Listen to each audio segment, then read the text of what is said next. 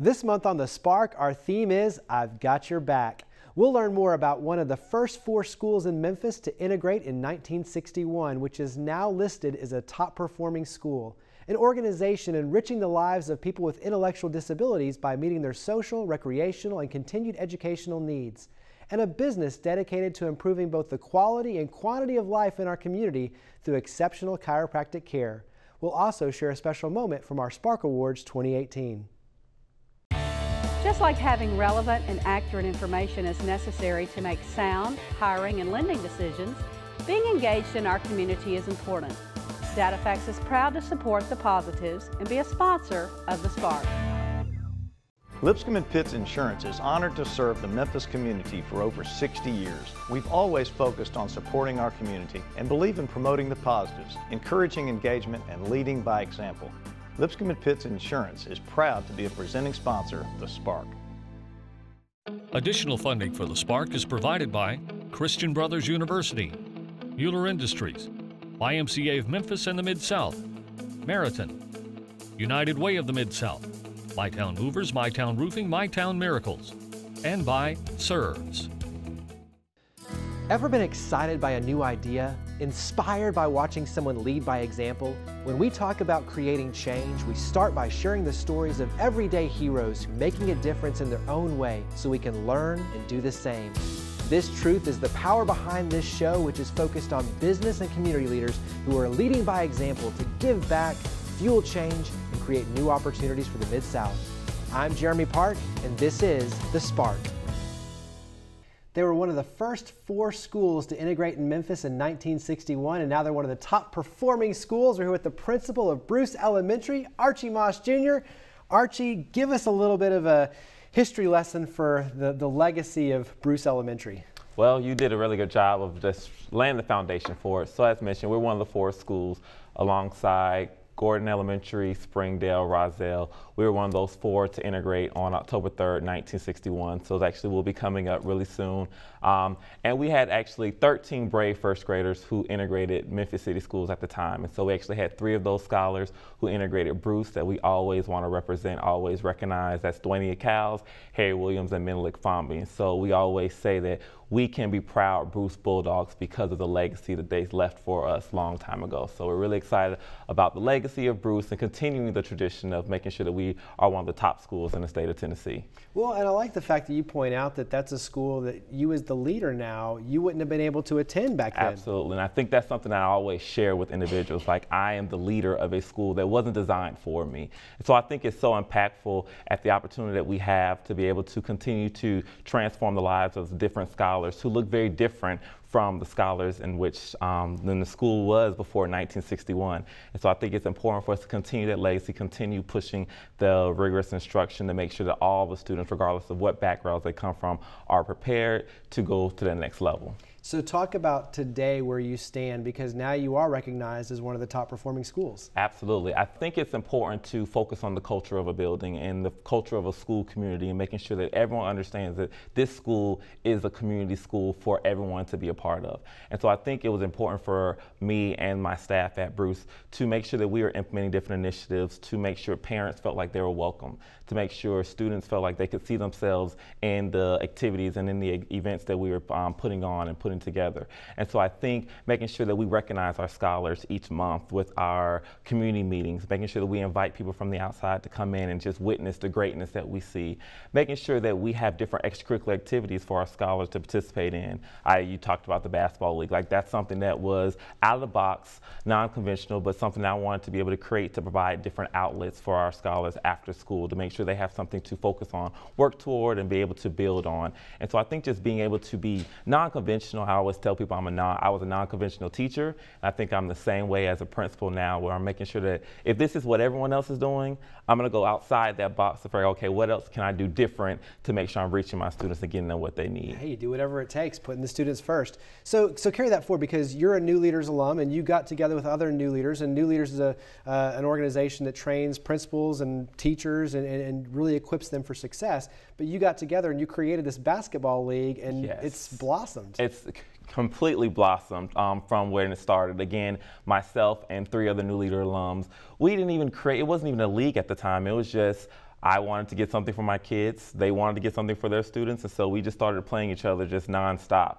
And we had little pseudo playoffs, wasn't anything big, but from there the word just got around Memphis and Shelby County schools about how do I get a part of this league? I want my school to participate. And it just continued to grow from 9 schools to 14 schools to 26 schools to now we're getting ready to launch our fall league, and I'm just looking forward to even impacting even more scholars. We just finished the spring league, had about 300 scholars that participated, and I think about 26 schools, 300 scholars across Memphis that were being impacted by this basketball league. There was just this one simple idea. So I'm really excited about being able to continue to expand, continue to impact even more scholars across Shelby County schools, across Memphis, so we can make sure students have healthy outlets outside of school to keep them focused, to keep them motivated, to keep them making sure they have their academics at the top priority. And you're doing all this as a volunteer. So yes. Talk about, though, using social media to read to your students at night. I think that's another game changer for what you're doing. Absolutely. So I think that was an awesome idea that my librarian came up with.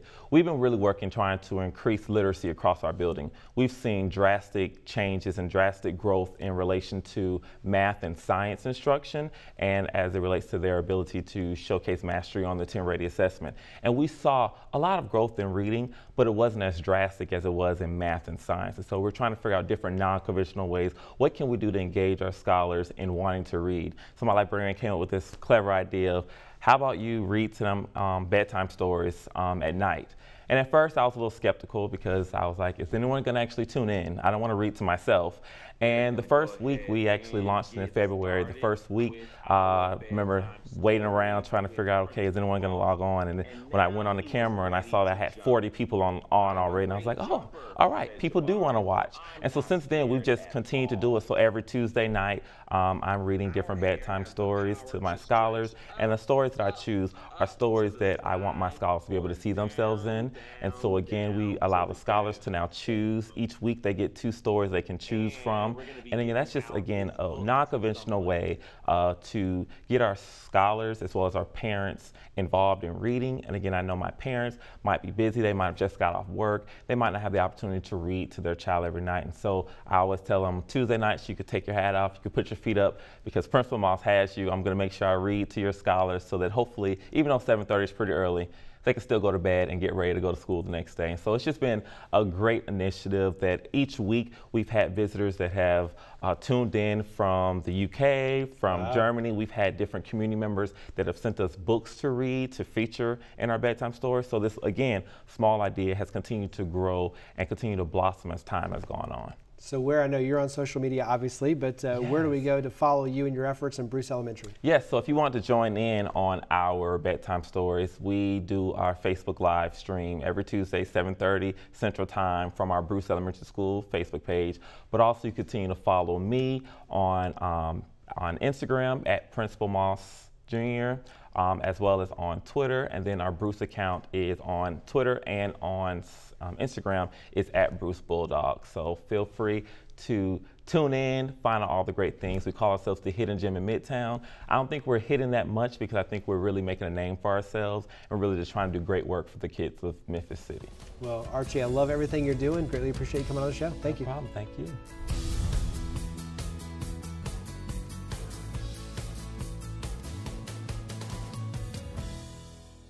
They're an organization enriching the lives of people with intellectual disabilities. I'm here with Anne Fusco. She is the executive director.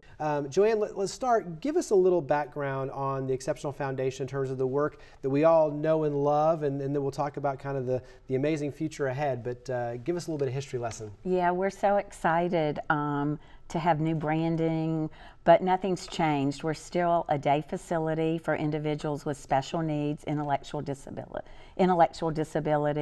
where the ages are 10 to whatever.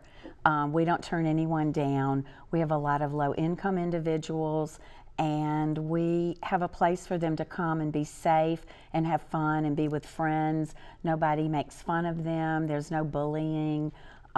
Just a safe, fun environment. We go on field trips, we do art, we do music, we've had gardening before. Now we have some tomatoes and herbs in some pots and plants, flowers, we cook. we do music, we do everything that you and I like to do, and we open the doors for anyone with special needs. Walk us through what a typical day is like, because obviously, as you mentioned, everybody, it's customizable, it's fun, it's fellowship, but there's a lot of activities as well. Yes, so we open from 8 to 6, Monday through Thursday, and around 8 o'clock, parents drop off, or caregivers. We have a few that are living with caregivers. They're on their way to work, they don't have anywhere to go. The day begins around 9 o'clock. 8:30 to 9:30, we're in the gym playing basketball, some free time, having fun. We have a walking club that walks around the gym.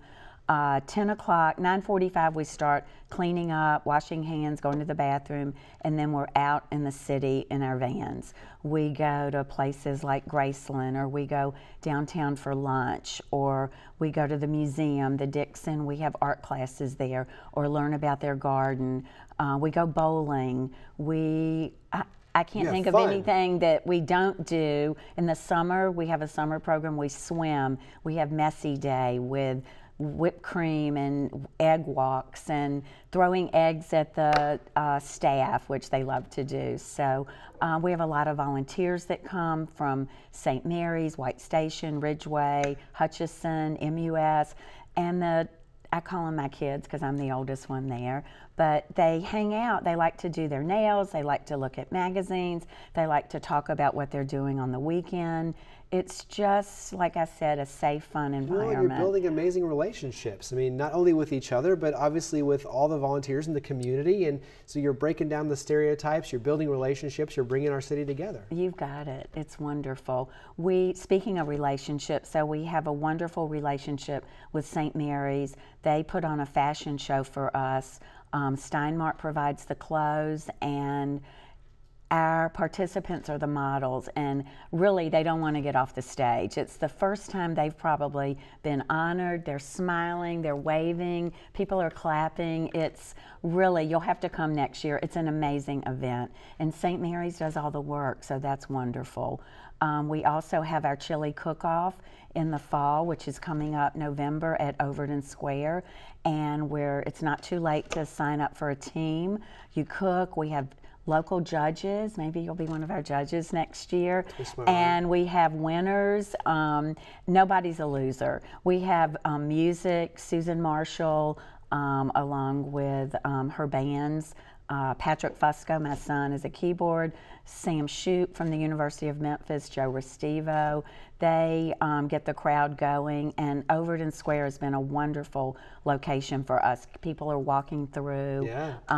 Our Pride group, which is our job readiness group, sells hot dogs and soft drinks.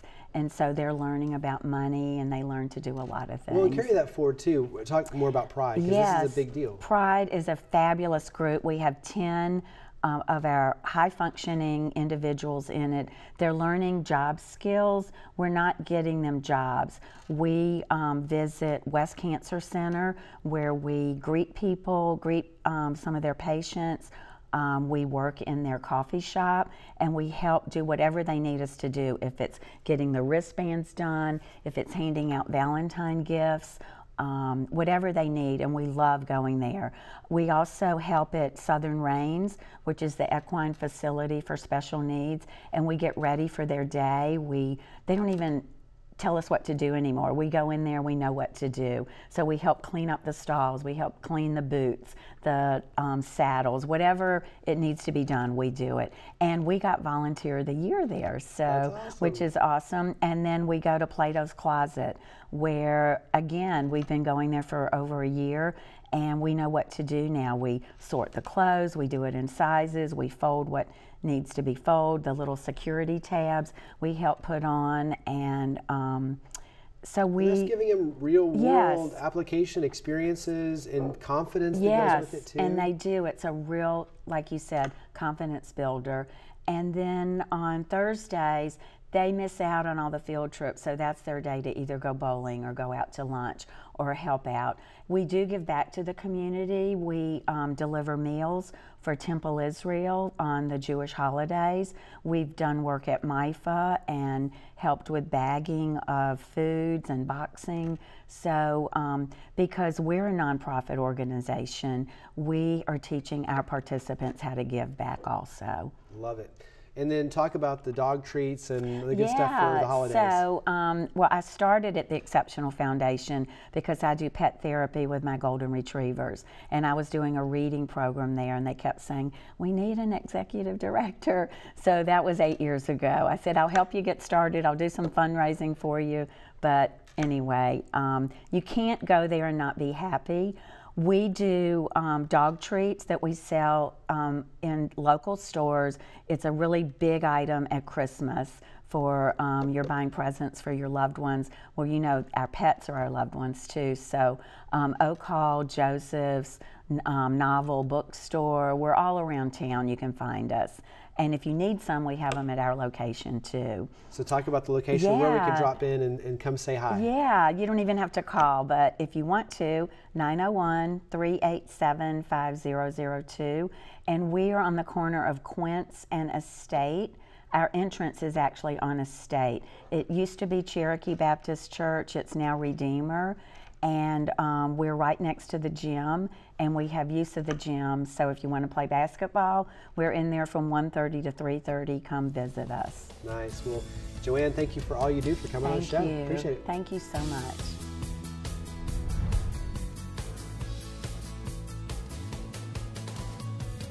The Spark Awards annually recognize and celebrate individuals and organizations that have made outstanding contributions to the community. This year's recipient of the Education Teacher Award is Thomas Denson of Cherokee Elementary. I am a pre-K teacher at Cherokee Elementary School. Cherokee is an I-zone school that is based within Orange Mound, and we are this close to being out of the bottom 5%. When I graduated my bachelor's degree in art and graphic design, the market at the time just seemed to be too overwhelming. It was a job loss after job loss. And then what I decided to do initially was to get a master's degree in art in order to teach college. So what I did then was I said, well, let me go ahead and teach high school and start there. So I got my first job at Fraser High School. So then I went and I was a special education assistant for a little while, and then I moved to pre-K, and this is my 4th year in pre-K right now. You recently wrote an essay that has been able to now be awarded $100,000 to build a fitness center. So talk about that and how huge that is for your school. I think the district sent out an email one day, and the principal said, let's get this. There was a lot of paperwork involved. There was a lot of writing, a lot of just detailing the school as a whole. It took a lot of effort and a lot of pretty much weeks to really compile what I wanted to say about my community and the school. So I think out of 600 applications out of the state of Tennessee alone, they picked 3, and Cherokee was able to be one of the 3 based on that essay. So I guess that essay had an impact on what they wanted to see within, you know, a teacher and school and just the community. And so $100,000 fitness center, paint that picture of what you're getting. Right now within our school, we really don't have an outlet. So what we wanted to do was say, hey, if we can get a fitness center in here, for one, we're fighting childhood obesity. 2, we have an outlet for our students. They want to come to school. They're motivated because we just made PE way more fun. Now, tell me about your son. I think it was about 2 years ago. There was a little boy in Texas, and he was 8 years old, and he had autism. And reading his story and just really, I knew I wanted him. And I mean, that's really all I can say about that. And they finally brought him to me in November of last year, and he was adopted in May this year. So I am now a single dad of a student with special needs, and we're fighting hard at his school. If you're proud of the school that you work at, and you're proud of the community that you work at, I'm gonna be honest, I love waking up and going to work every day. Every single morning now, I'm able to wake up and go to work and be completely happy. When I get home, my son gets off the bus, he runs, he tells me about his day. Helping him and seeing seeing not only him excel, just seeing my students excel, seeing them reading on a first grade level after they leave pre-K, that's really what just puts a smile on my face every single day.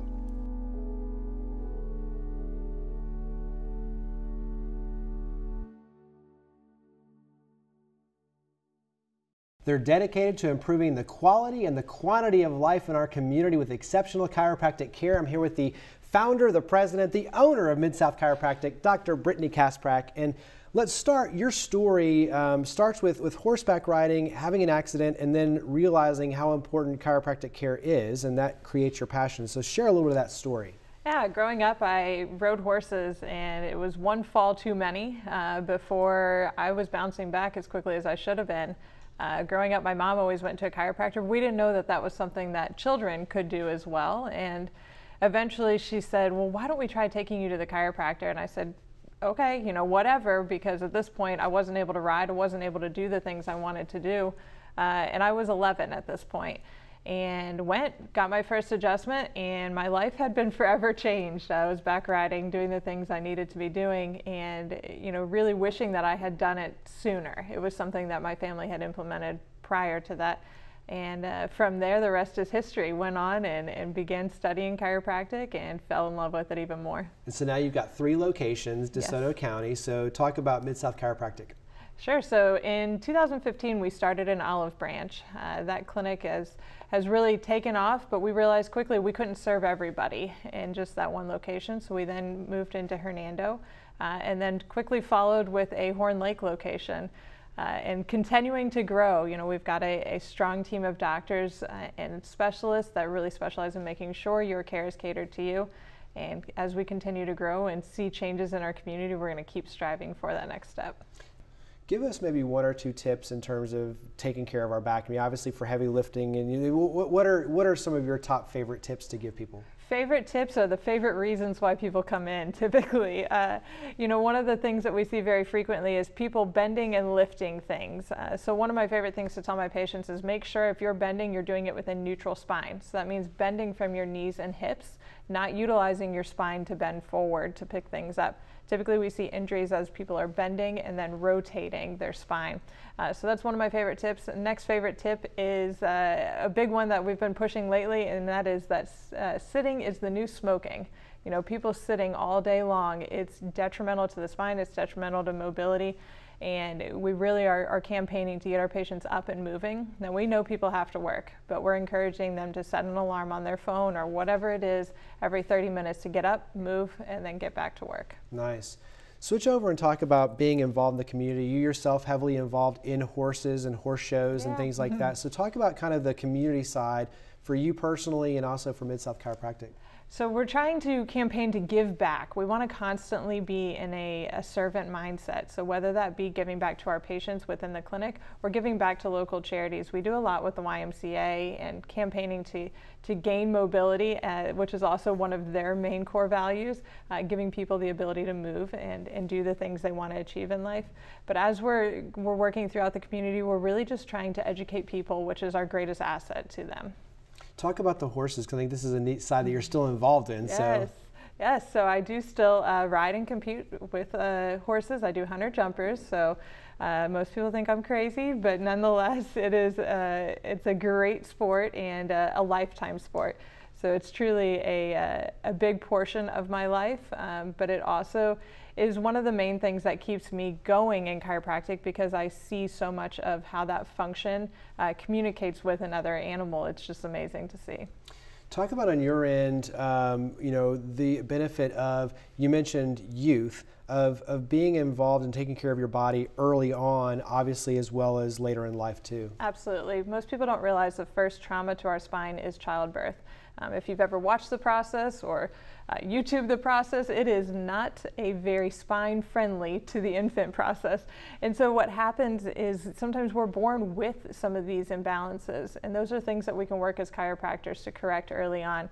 In our clinic, we always say we see them from 3 days all the way to 130 years old. So, getting the spines of the infants checked, it's absolutely crucial to their proper mobility. It is so much easier to be preventative than it is to correct sick adults. You know, it's easy to prevent things from happening in young children versus going and correcting them in adults. So where do we go to learn more about Mid-South Chiropractic and to see all the conversations online and so forth? Absolutely, yeah. There's a lot out there. midsouthchiropractic.com is our website. There you'll be able to find information about our doctors and our clinics. Our Facebook page is Mid-South Chiropractic. Lots of activity on there. We always have fun things going on and ways to get involved. Dr. Brittany, thank you for all you do for coming on the show. Thank Greatly you. appreciate it. Thank you.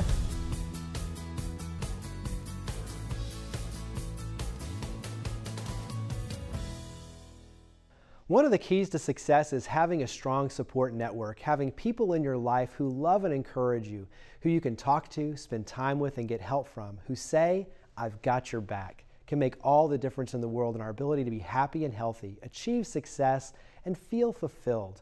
In our schools, we have teachers and principals like Archie Moss Jr. at Bruce Elementary who are creating a culture of excellence for their students and helping them achieve success by not just focusing on the academics, but relationships and going out of their way to do things like read to students at night using social media and create basketball leagues to keep them on a path of positivity. We also have organizations that are making sure no one is left out by saying, "I've got your back," to those with intellectual disabilities so they can stand out and be exceptional living life to the fullest. And businesses like Mid-South Chiropractic literally have our back by making sure that we're able to perform at our highest levels and enjoy a healthy, pain-free, active lifestyle, all while giving back to make our community stronger. We all win when we have someone who can say, "I've got your back." Thank you for watching The Spark. To learn more about each of the guests, to watch past episodes, and to share your stories of others leading by example, visit WKNO.org and click on the link for The Spark. We look forward to seeing you next month, and we hope that you'll continue joining with us to create a spark for the Mid-South. Just like having relevant and accurate information is necessary to make sound hiring and lending decisions, being engaged in our community is important. DataFax is proud to support the positives and be a sponsor of The Spark. Lipscomb & Pitts Insurance is honored to serve the Memphis community for over 60 years. We've always focused on supporting our community and believe in promoting the positives, encouraging engagement, and leading by example. Lipscomb & Pitts Insurance is proud to be a presenting sponsor of The Spark.